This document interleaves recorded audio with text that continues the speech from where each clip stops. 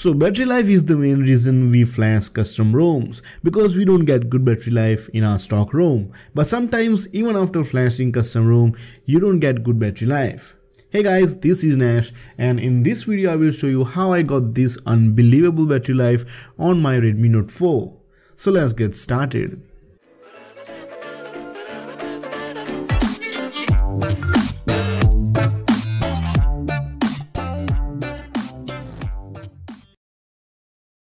So guys, as you can see, I charged my phone almost 2 days ago. Since then I have only lost 26%. And even with remaining 74%, it shows 4 days left. Now I might not get 4 days of battery life, but I will definitely get another day and a half. But the question is how I got this battery life on my Redmi Note 4 and how you can get the same on your phone. And the answer for that is really simple. I got this battery life from a feature called Smart Pixel. So what is Smart Pixels? Smart Pixels is a power saving feature. Depending on how many pixels you decide to turn off, you could see immense improvement in your battery life.